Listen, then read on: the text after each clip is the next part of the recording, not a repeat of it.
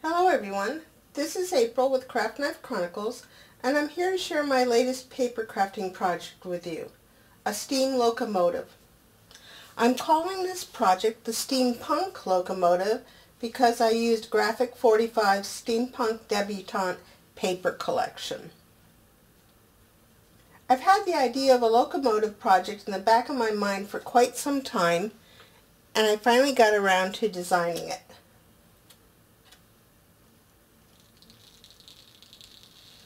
My version is based on several early steam locomotives. It's been interesting to learn about the locomotives and how they work. I've taken some artistic license, of course, and for those of you that are train enthusiasts out there, please forgive me if I get some of my terminology confused.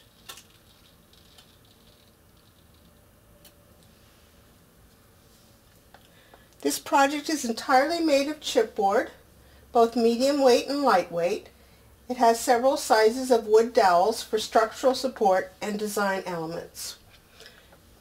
The entire project is about 14 inches long, 9 inches high at the smokestack, and 6 inches wide at the widest part. There's also a hidden compartment which contains a small mini album, and we'll see that mini album later in our project tour. So let's talk about what we're seeing as we take another little spin around, and then we'll move in for a closer look at some of the features. On the right we see the cab, and it's about 4 inches by 5 inches by about 4.5 inches tall. And the main feature, of course, on any steam locomotive is the boiler. That's the long cylindrical part here, and on this project it's about 3 inches in diameter and 8 inches long. On the top of the boiler there are 4 elements. Closest to the cab we have the steam dome, then the sand dome, then of course the bell which jingles, and then the smokestack.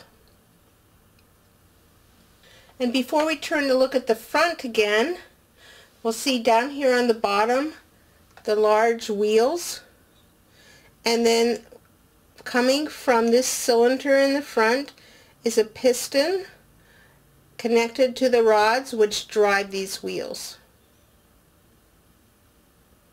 And on top of the cylinder is a little steam chest. Now let's look at the front again.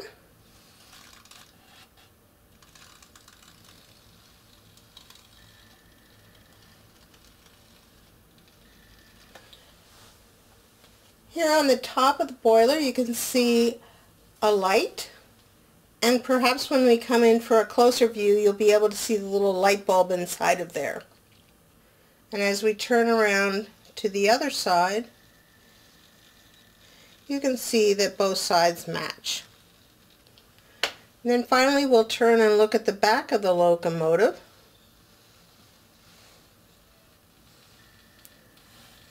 Here, instead of having windows or a door or anything, I just decided to decorate it with some of the elements from the paper line. So now let's zoom in and look at some of the features in detail. We'll start with the cab.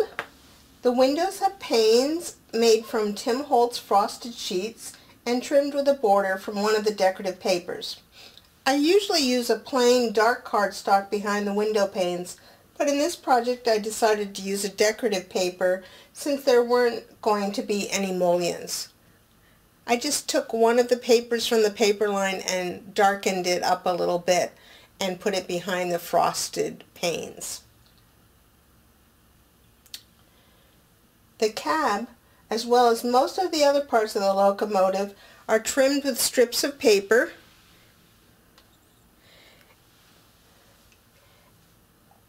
And I added 4mm half pearls just to decorate it. The paper actually in the collection had a circular element that I could use to place the pearls. I think there's about 20 feet of trim in the project, and at about 20 to 22 pearls, that's about 400 or more pearls that were attached to all the trim. It adds up fast.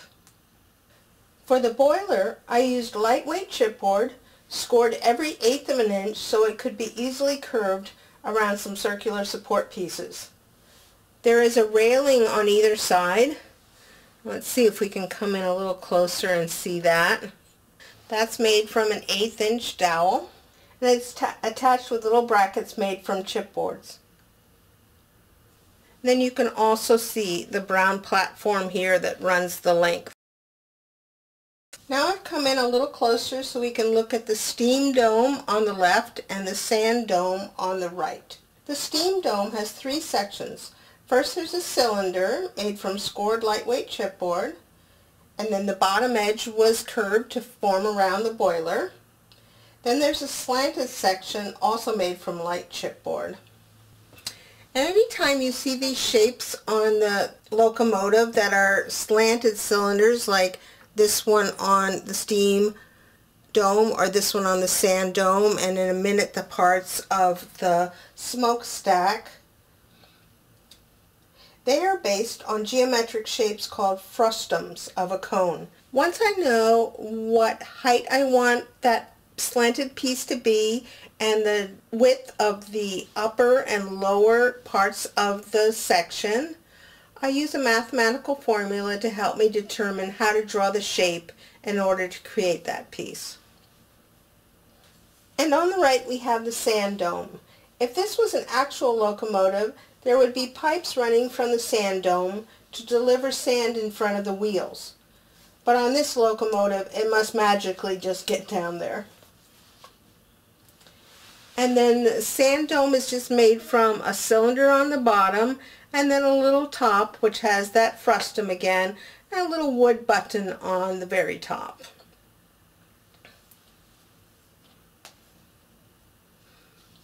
Now we'll slide down a little bit and look at the bell and the smokestack.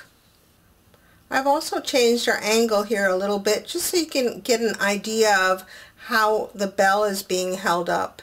It's a little sawhorse-like contraption just made out of medium weight chipboard, and the bell is suspended from the center of it. That bell is about 1 inch in diameter at the base and it's about 1.25 inches high. And now we're taking a little bit more of a slightly bird's eye view of the smokestack, so hopefully you can see that it is hollow inside there at the top, and that's just to add a little more realism to the element. And the smokestack itself consists of a cylinder on the bottom with some trim around it, then one of those conical frustums, another straight cylinder with trim on it, and then finally at the top another frustum. Now I'll change the angle and we'll look at some of the elements on the front. Now here's the front, and let's start by taking a closer look at the light. And hopefully you can make out that there's a tiny little light bulb sitting in there. The light is constructed like a little house out of medium weight chipboard, and then that opening is covered with more of the Tim Holtz frosted film. And then below the light on the front of the boiler, I used part of a cherry lin die to create that lighter colored spoked element, and then just a little gear on the very center to decorate it. And then finally here's a look at that decorative element on the front of the locomotive. Now let's turn and look at some of the details on the bogie. So I'm just going to turn this slowly so we can talk about how this all came together. There's a support piece, I think you can see it here, underneath the boiler that comes out with kind of wings that the cylinders are attached to, and then that support piece plus a kind of a wedge piece in the front and a wedge piece in the back that you see there as we turn, both sit on top of a platform, and then with the wheels, that's the little bogie in the front of the train. And now we can also see I used a 1/8 inch dowel up here to come out of the steam chest as one of the pipes there, and then here's the 1/4 inch dowel that's connecting to the wheel rods over here to drive the train. There's also kind of hidden in the inside here just some pipes. I don't think they have any kind of realistic purpose, but I just kind of thought it needed something underneath there. Then here we are at the back panel. I've just fussy cut some elements to decorate this. And then I think you can see just above the butterfly there's a little round thing that's a hitch fastener, which serves as a knob to allow you to pull off the back panel. So I'll do that, and that's where the little mini album is hiding. So we'll take a look at that next. So here's the little mini album that goes inside of the steampunk locomotive. It's about 3.5 inches tall by 7 inches long and about 1.25 inches thick. And just has a couple of little card stock and decorative paper charms here on the end.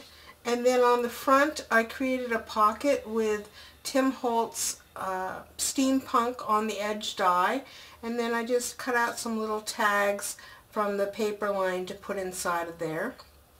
And then this little gear here is actually a magnetic closure on a ribbon that can open up.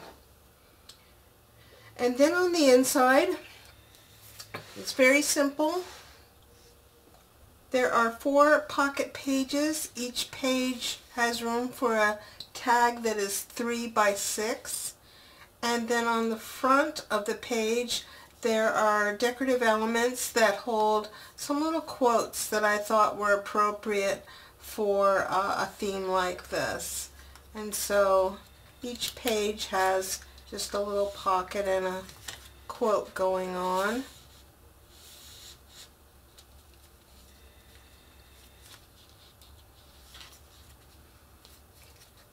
More tags, quotes, tags, and that's it. There was only room to have a small mini, and so that's what I made.